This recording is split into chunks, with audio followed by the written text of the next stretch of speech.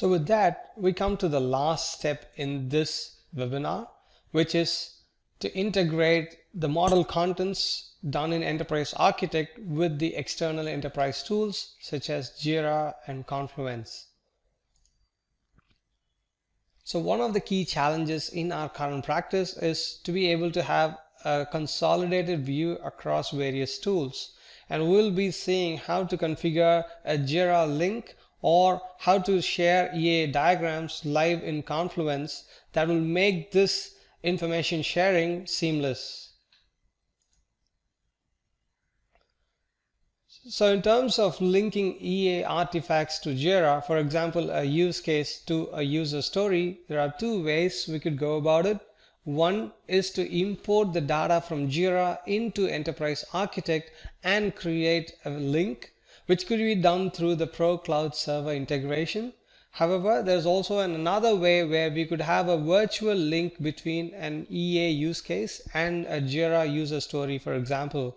And we'll be seeing how to create that virtual link. In this approach, the data won't be imported from Jira to EA. However, they would be residing in their own repository, but a virtual link will be created between these two, which will be shown in the diagrams and in the reports, etc.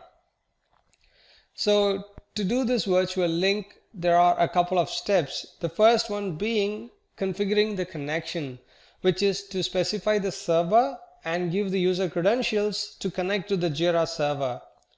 Once that's done, we need to define something called an integration attribute, which is very similar to how you define a refgood or a refgood list in EA, but we use Jira selection, Jira filtering to define that attribute. And once that's done, we'll be able to do it like we do for a normal property in Prolaborate. You could go to the modeling languages designer and use this new property and assign it against any EA artifact, for example, a use case. And once these are done, that kind of sets up the platform, and the end user's role is to only click and choose the Jira item like he does a refgood tag value within EA. And while he does that, what Prolaborate does is it creates a two-way link between the EA item and Jira. For example, a use case in EA to a Jira user story, there will be a two-way virtual link created. That will be shown in diagrams as visual cue, using which the users could just click and look at the details. Or you could also navigate to Jira by clicking on a link from Prolaborate. So let's look at that in action now. So let me start by defining a new integration connection. So as we specified previously, to define an integration connection, you need to specify the actual server to which we are connecting to with the system admin and password. Then Prolaborate will allow you to choose the project to which you want to connect, and it will also allow you to choose broadly what kind of filters you want to see within Prolaborate.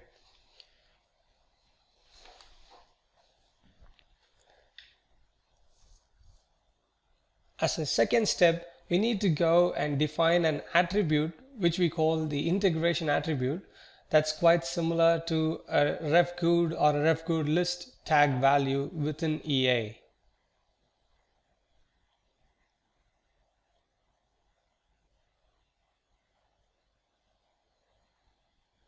So I'm choosing the integration application, giving it a name and specifying the type of attributes that could be selected for this attribute or for this tag value.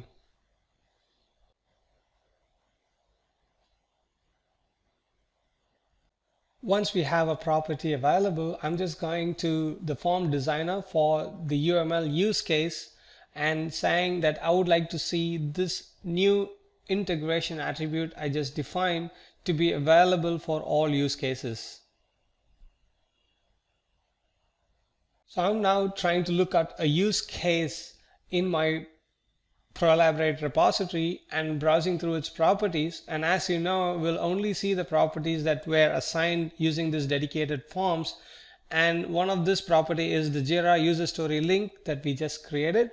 And as you could see, it just behaves like a model selection, but in this case it's selecting the artifacts from the Jira project that we have connected to, and it shows you all the items that matches the filtering criteria.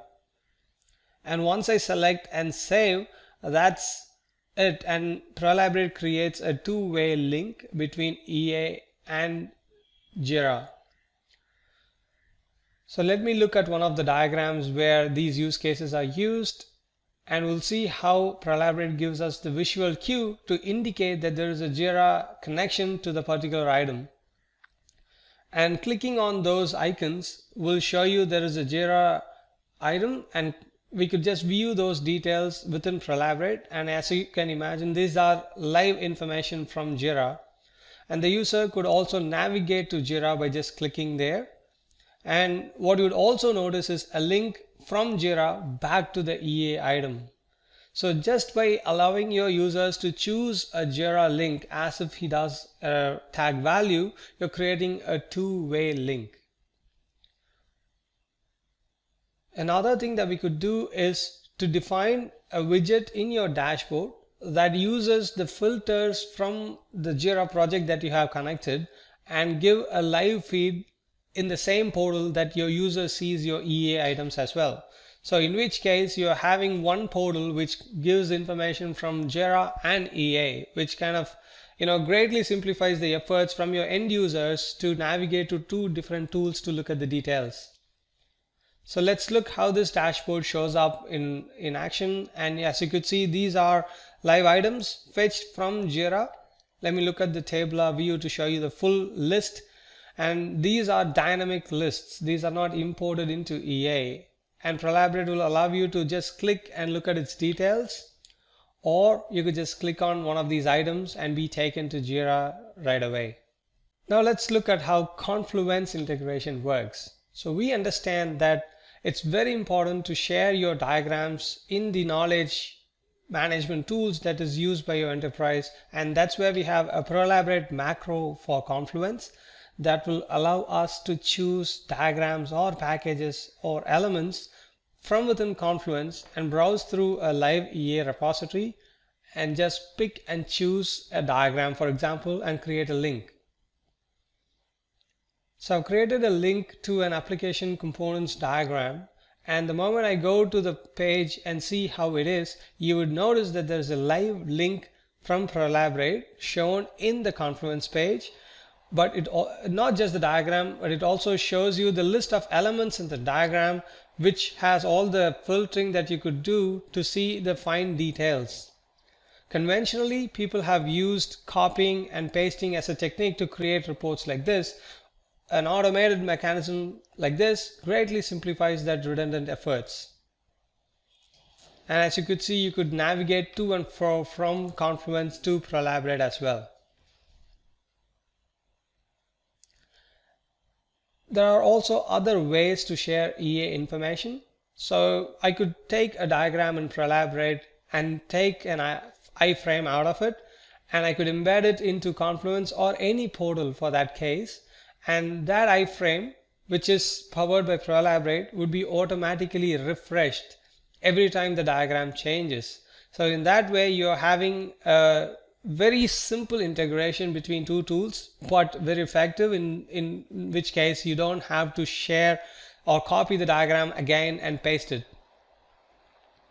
You could also share this diagram with the Prolaborate utilities as well, in which case your user would be able to see a Prolaborate frame within the other portal. In this case, I'm using Confluence as an example, and as you could see, the diagram could be just as an image, or it could have the entire capability where you could click and look at its details, or you could see the discussions around it, or you could even see how the integrations are in place. So all that you could do from a Prolaborate portal could also be done from within a Confluence page. So such a seamless integration greatly simplifies the efforts involved in navigating between multiple tools to make sense of it, and it also gives the modeler a great edge. They could choose whatever approach that's convenient for them to share information. We thank you for your time. to listen to this webinar. If you have any further queries, or if you would like to see a demo of this or take a trial, please visit our website prolaborate.sparxsystems.com, or please write to us at prolaborate@sparxsystems.com.